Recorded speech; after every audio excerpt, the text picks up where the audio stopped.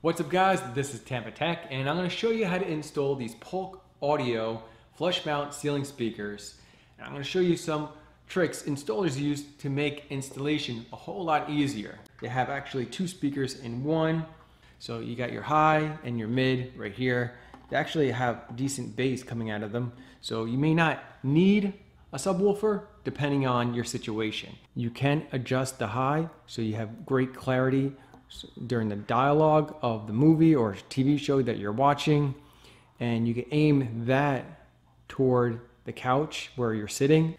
And in the back right here, this is where you connect the positive and the negative speaker wire. Here's the mounting screws right here that you see, and when you screw it in, what happens is it will open up right here and it basically bites down on the ceiling drywall. Now before you get started with the installation, you want to unplug the amplifier. Do not have the amplifier connected to the wires because you will short everything out. Of course, you're going to need the two flush mount ceiling speakers, wire cutters, a measuring tape, drill templates, and tape.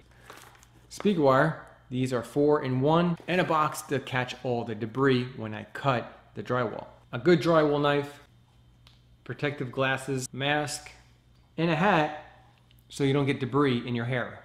A ladder, and 2 long screws because we're going to use these to tag the spot where we're installing the speakers. So first things first, you want to unplug the amp power so you don't damage your amp. I'm measuring 2 feet out and about the width of the couch. Now right here is one of my favorite tools. This is called a Wallabot, and it can scan joists, studs in the wall, pipes, cables, wires. Really great tool to have. You just slap it on to the back of your phone and plug in the cables. Your phone powers up the device and select the type of wall you are using. I'm using drywall, and it should detect the joist. There's one joist right there. I mark it with a pencil, and another 16 inches should be another joist. You should install that speaker between both joists.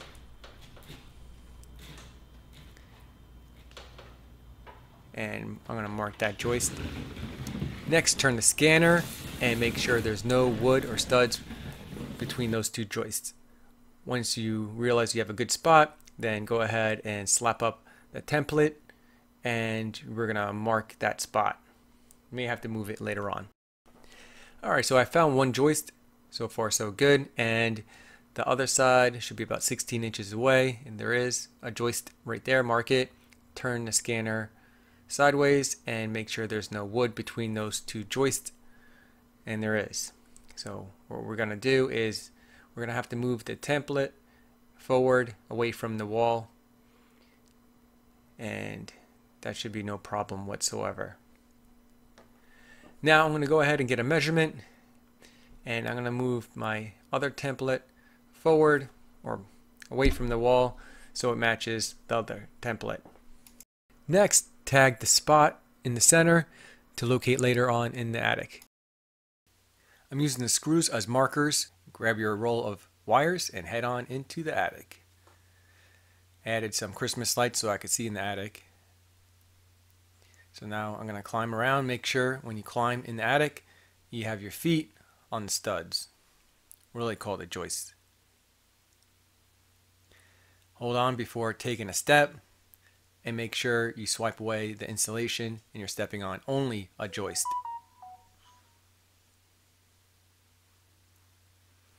See how I did that? And I almost fell there. Just be careful. Always hold on to something. Alright, so as you can see, drop speaker wires down the wall. Usually there is a pre-existing hole for coax cables where that area is for the TV. And measure 8 inches from the screw to give space for the ceiling speakers when you cut around drywall. Alright, next I'm tracing out the area where I'm going to cut.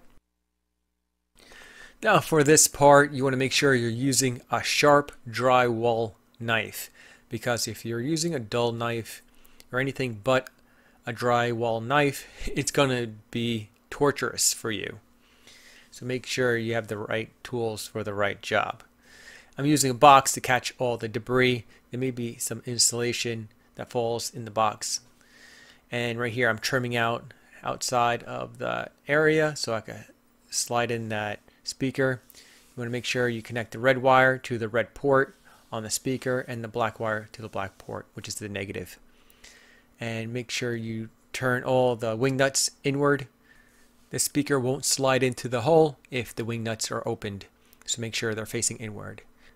If you're using an electric screwdriver, make sure you set the torque to 1 or 2 and then only screw into the Phillips screws on the outer ring of the speaker. Those wing nuts will clamp down onto the drywall very tightly, but don't over tighten the screws. Next, you can aim the tweeter to the focal point of the sitting area and then push on the grill. Now, of course, you want to do the same thing on the other side. When you're using your drywall knife, make sure you don't cut the wires by accident, and using a low torque drill, screw into the outer ring Phillips screws, direct the tweeter toward the focal point where you're sitting, and slap on that speaker grill. Now you can use a speaker plate like this one and banana connectors if you want to be professional. Then I highly suggest using this method right here. You just strip off a 1/4 inch at the end of the speaker wire and then fold it over right here. As you can see, there's teeth in here. And then you screw this piece on and it bites onto the bare wire. Just like that. And then of course red goes to red and then negative black goes to black, just like that. And then on this side, you want to unplug the amp, of course. And so if you don't know which side to plug it into, the L or the right, so you just get a battery like this one, put the negative on the back end of the battery, and on the positive, put the red speaker wire. You should hear a clicking come out of the left or right speaker. And if you hear it coming out of the left, then plug it into L. It's labeled L in the back of the amp. And just plug it into there, and then right goes the red, just like that. And so now you know where the left and right speaker plug into in the back of the amp. Then you can plug in the power last. Is the best medical show on television. He saved everyone in that restaurant before saving himself. I'm not going to let you die here. Alright guys, this is the finished installation. What do you guys think? The installation went pretty smoothly. I ran the 4-in-1 cables, speaker wires right here, and then I split the 4-in-1 and connected the red and black wires to the right speaker and the white and green wires to the left speaker. The only issue I ran into is that I found there was a piece of wood going this way, and so I had to move the template a little bit further away from the wall, maybe like 3 or 4 inches away from the wall this way. And because I had to move the template forward, I had to move this template forward to match that template. But besides that, everything went really smoothly. And then the speaker wire in the attic, I ran down the existing hole, which the coax cable was going down. I just followed that hole down and down the wall and connected to the speaker plate, speaker wire plate right there. Now I already had that installed in my previous video. I did a surround sound video, but I just connected it right there, and then that connects to this tube amplifier. Now this is just a stereo tube amplifier, it's not surround sound really. And there's my connections right there going to the audio input on the amplifier.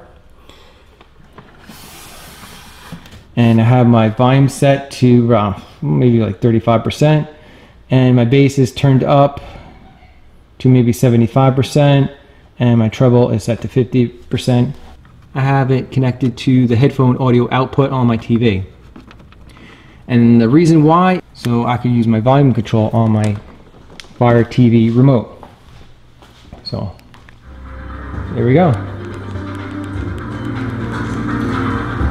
Ready?